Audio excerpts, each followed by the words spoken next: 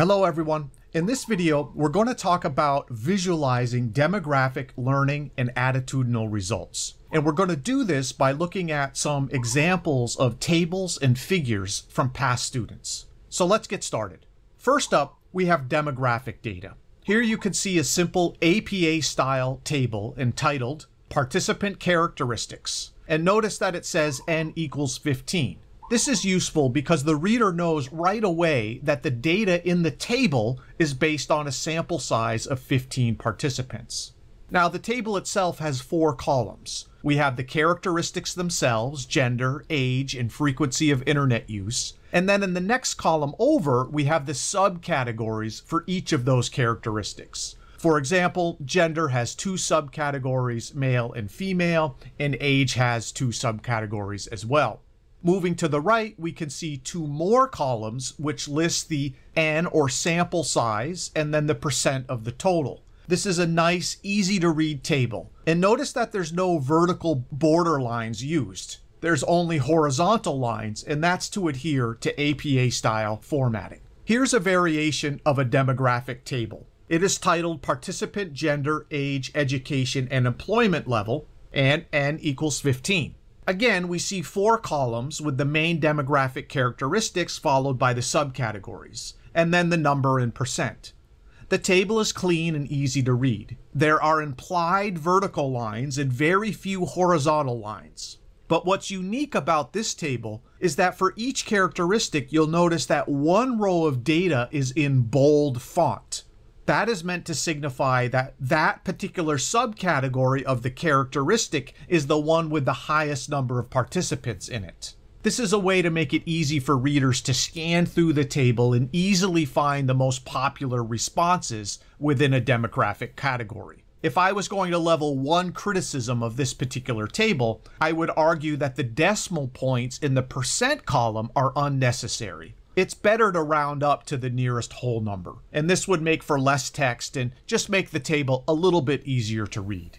Now, here's another example. It's a pie chart, and it's titled Participants' Academic Major by College. For this particular project, it was argued that the participants' major might be important, and so the demographic survey collected that information. And the pie chart makes it really easy to discern that 27% of the participants majored in art, languages, and letters, 20% in education, and another 20% in natural sciences. Don't overdo it with pie charts, but occasionally they can be a useful approach to visualizing demographic data.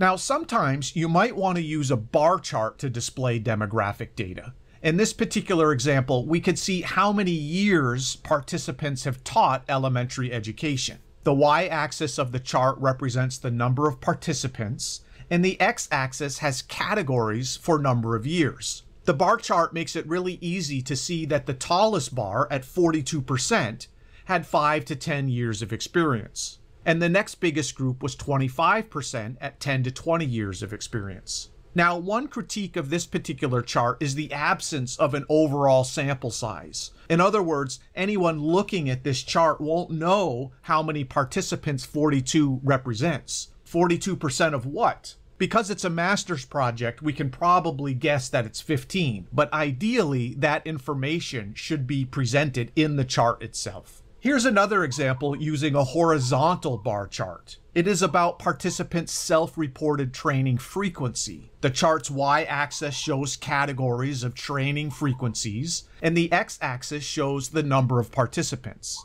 The longer the bar, the more people fell into that category. In this case, it seems the participants were somewhat dispersed in terms of their training frequency, which was likely relevant to their perception of the instructional module used in this project. There may be times when you want to slice your demographic data. So what does that mean? Well, that means taking all of your participants and slicing or splitting them into subcategories. In this first example, we're slicing the demographic data by one category, prior library instruction. The title of this horizontal bar chart is Participants' Self-Report of Prior Library Instruction, and we can see the sample size is equal to 15. Well, the chart tells us 4 of those 15 participants said yes, they do have prior library instruction. However, 8 of them said no, and 3 said they weren't sure. This is an example of slicing all participants by one category, which we've seen plenty of times before. Now, this next example takes things a bit further because it slices the demographic data by 2 categories. The chart is titled Participants by Age and Highest Level of Education Completed. This means the participants will be categorized based on 2 characteristics, their age and level of education. As a result, each horizontal bar in the chart tells us how many participants fell into that one age category, and then within that category, what the highest level of education completed was for those specific participants.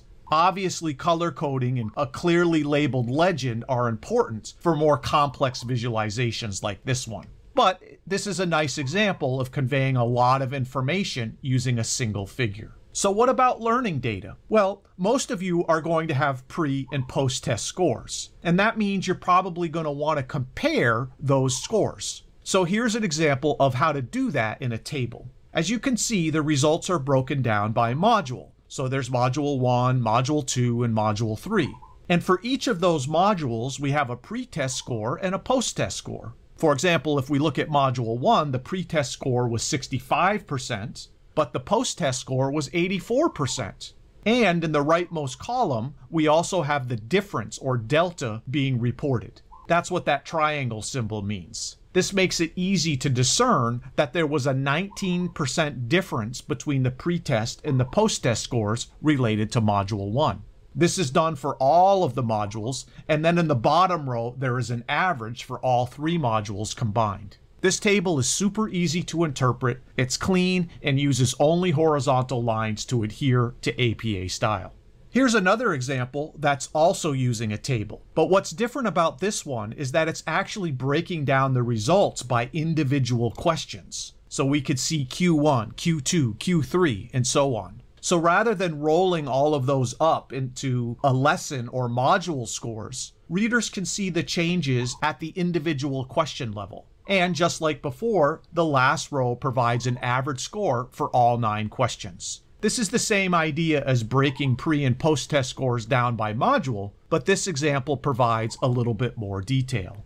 Sticking with learning data, here's an example using a figure instead of a table. In this case, it is a vertical bar chart with 2 data series, one for pre-test scores and one for post-test scores.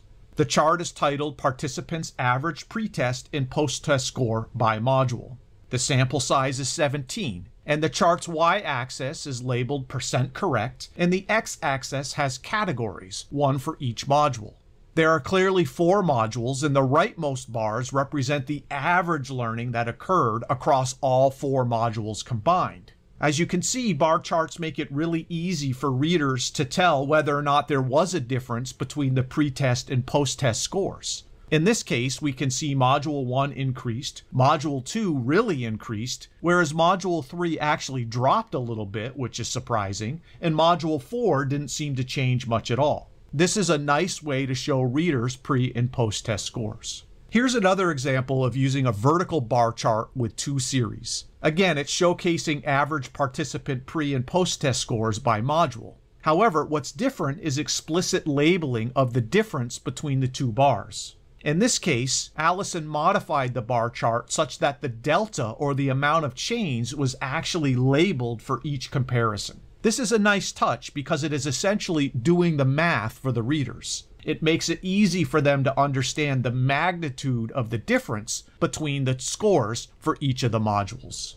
Okay, so let's talk a little bit about attitudinal data. In this example, we can see a table titled Participants' Post-Instruction Comments about Place-Based Learning by category. The sample size is 19, and essentially, this table is showing the results of open-ended comments left by participants. Those comments have been analyzed and categorized by implementation, motivation, engagement, relevance, and challenges. The table has 3 columns: total number of comments, positive comments, and negative comments. In total, there were 20 comments, and 95% of them were positive, and 5% of them were negative. We've seen similar tables representing other kinds of open-ended data. Here's another example where we're analyzing media ratings related to the designer's instructional decisions. Looks like this data was captured using Likert scale items. For example, the first statement was, the videos were interesting and relevant to the content. So how did participants rate that item? Well, the 4-number summary makes it really easy for us to know. On a 5-point scale, the average was 4.88, and we can also see the standard deviation as well as the minimum and maximum values.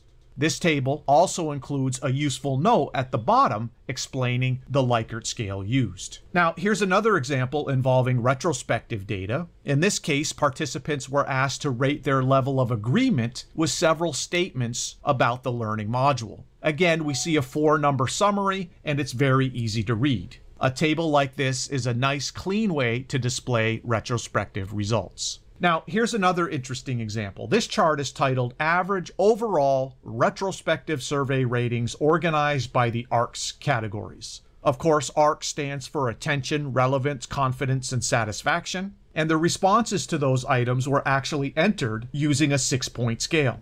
Using color coding, it is easy to compare the before and after scores for each area of the ARCS model. We can quickly tell that relevance seems to be the component that changed the most and satisfaction the least. The takeaway here is that a vertical bar chart with 2 series can be a great way to showcase retrospective ratings. So there you have it, folks. Lots of different examples of how to visualize demographic, learning, and attitudinal data using tables and figures. Thanks for watching.